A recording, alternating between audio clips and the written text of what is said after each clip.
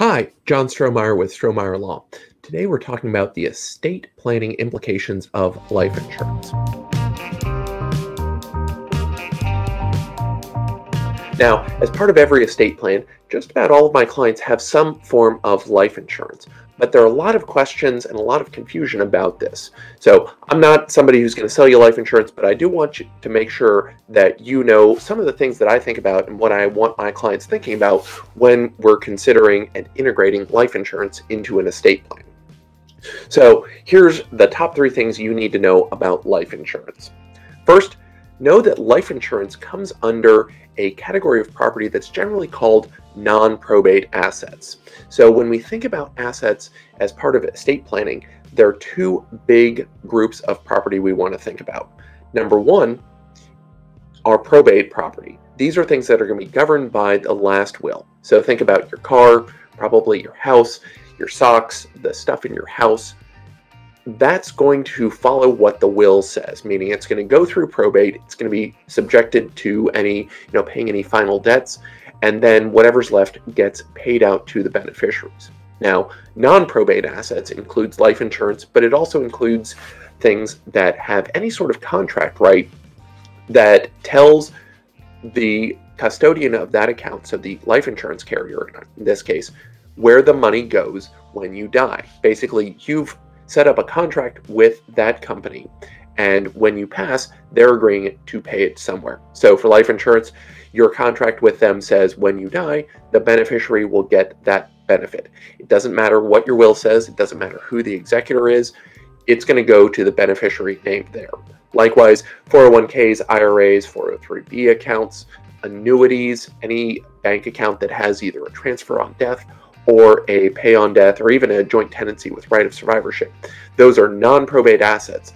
And when it's a non-probate asset, it's going to go where the account says it goes.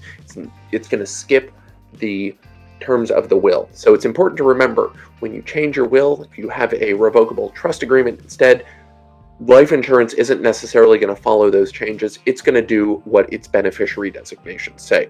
So safety tip on that is make sure you know who the designated beneficiaries are, because it's not going to follow your will. Item number 2, know what type of insurance you're getting and know why you're getting it. The 2 broad types of insurance are term insurance and permanent insurance. Term insurance is there for people who are planning for an unexpected death in the next term of years. So this tends to be cheaper insurance. It's insuring your life for the next 5, 10, 20, 30 years. And you're saying, look, if I die in the next term of years, then I want you to pay out this amount to whoever I've designated. After that period of time is over, my death may not be unexpected.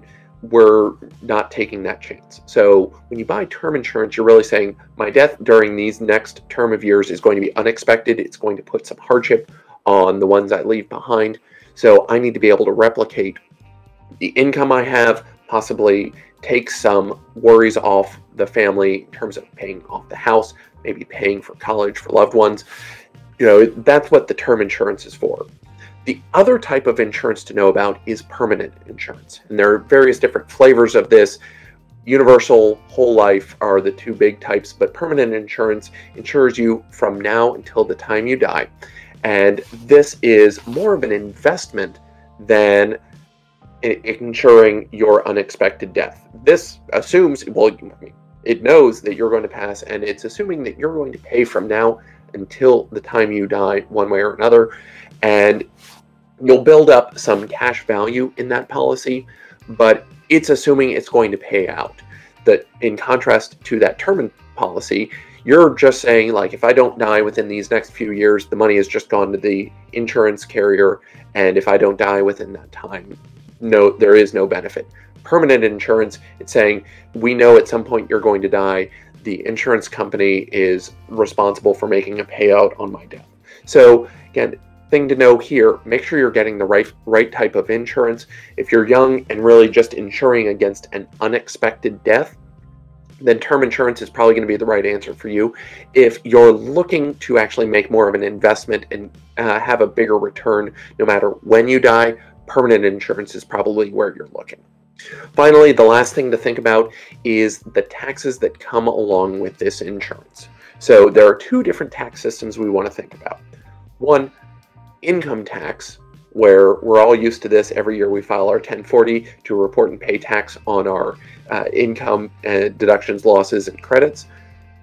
Then the other system is the wealth transfer tax system, so made up of the estate tax, the gift tax, and the generation skipping transfer tax. Now, life insurance has some magical properties.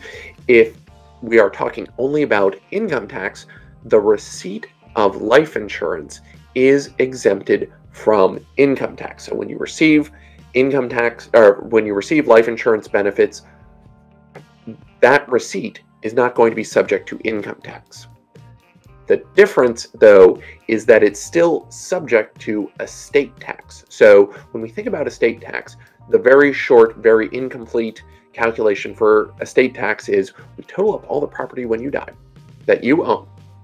And if it is over the unified credit amount, then the IRS is going to be expecting a check of roughly 40% of the overage.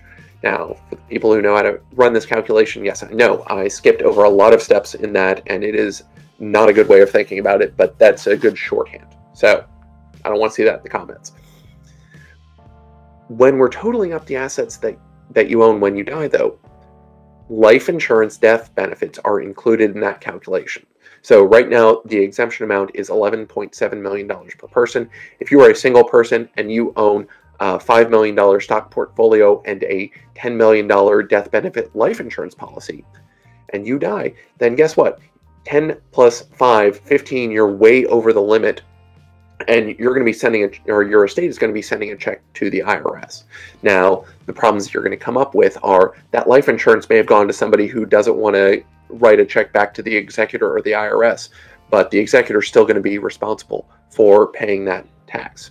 So what you want to remember, life insurance is exempted from payment of income tax. The receipt of that is going to not be subject to income tax for the recipient, but it is going to be subject to estate tax. And we need to think about that when we're calculating your potential exposure for estate tax. So to pull things back together, life insurance can be a great tool to provide liquidity for families when there is a death. Things we want to think about. First, the beneficiary designations are important. What those beneficiary designations say will trump whatever is in the will, so you want to make sure that you're checking that. Number two, know the type of life insurance you're getting and why you're getting it. Term insurance is there to insure against an unexpected death over the next few years, whatever the term of that policy is.